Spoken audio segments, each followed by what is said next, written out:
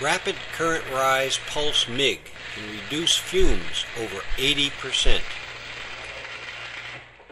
Airco developed Pulse MIG in the late 60s, early 70s.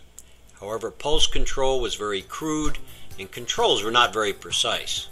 Parameters were very difficult to set and maintain.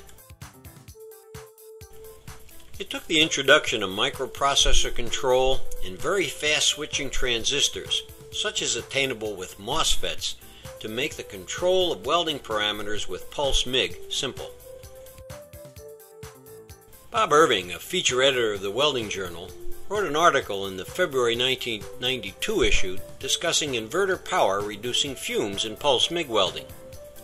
The article discusses work done by John Deere and future work planned by the Edison Welding Institute. We'll review both. David Trees in the Deere Research Center is quoted as saying their work showed an average fume reduction of 67% with a proper fast rise Pulse MIG. He stated fume reduction ranged from 50 to 90%. We worked with David to produce a unique fast rise pulse power system which gave excellent results. Trees stated Dr. Tom Eager, professor at MIT, defined the reason for fume generation and why the Pulse MIG system worked. Dr. Eager is quoted in the article stating, "The Deere findings are based on sound physical principles. This is a very significant development." A visit to the Deere Research Center revealed very high-speed pictures of Pulse MIG in operation. During a visit to ESAB's equipment factory, David Trees described what was occurring to the equipment development engineers. He showed that an arc was attached to the molten drop and indicated the surface of that drop could be as hot as 10,000 degrees F. Since steel boils at about 5,400 degrees F, that is what causes the fumes. The energy required to get electrons to flow into the wire tip is a product of the anode potential times current. The longer the drop suspends from the wire, the hotter it becomes. Fast rise pulses at a high frequency cause the arc to move from the very hot drop to the colder wire tip. The high current pulse also causes the drop to detach. When the arc is on the colder wire surface, fume generation is lower.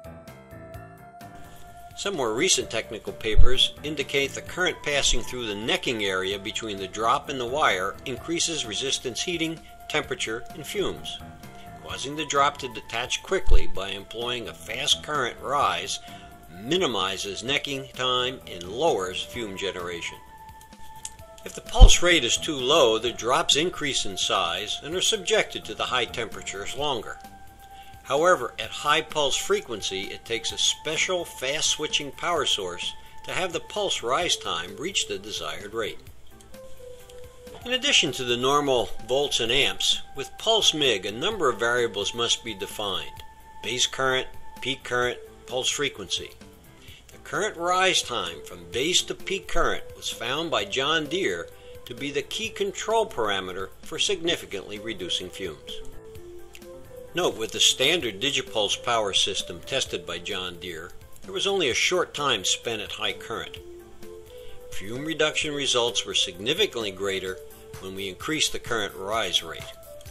In February 1995, Harvey Kastner from the Edison Welding Institute published a paper in the AWS Journal on fume generation with Pulse MIG. This was the work referenced by Irving. He reports on tests with 4 different Pulse MIG power. The lowest fume generation with standard spray arc MIG was about 0.25 grams per minute. The Digipulse power system was tested and showed a very significant reduction in fumes at a very specific voltage. Looking at the published waveforms, it may not have been the modified fast rise Pulse Digipulse.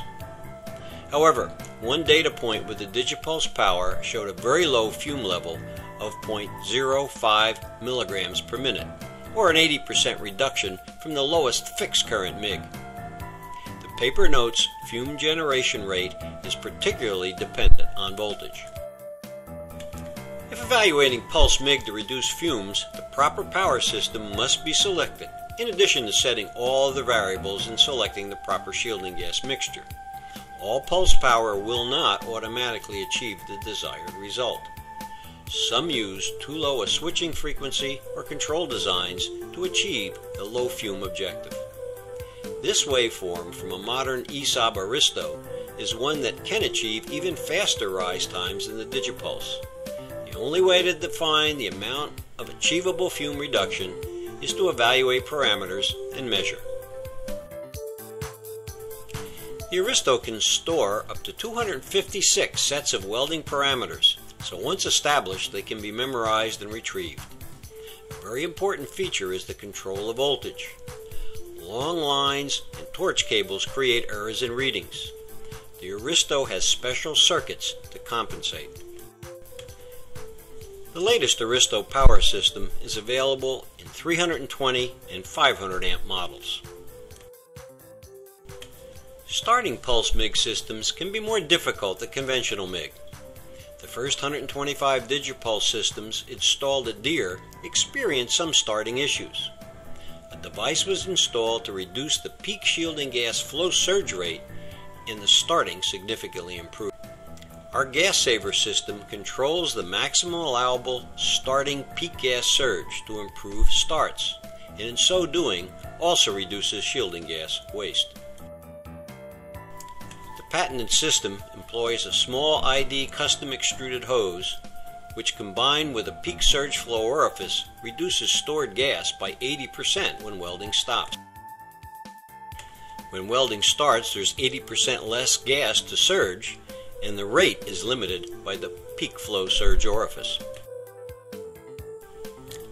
The peak flow rate at the weld start with normal gas delivery systems has been measured in excess of 200 CFH. This is over 4 times the maximum level that produces turbulent flow. The gas saver system does not change the pressure, so enough gas is quickly delivered to purge air from the start area. This also automatically compensates for flow restrictions caused by spatter buildup in the nozzle, twists in the gun cable, or debris in the wire conduit that often doubles as a gun gas passage. The patented gas saver system has no moving parts to adjust or wear. It is simple to install and is inexpensive. Payback is measured in weeks. For more information about our gas saver system, visit netwelding.com. With thousands of systems in use, our fabricator customers have saved millions of dollars in wasted shielding gas and do so year after year while improving weld start quality. Thank you.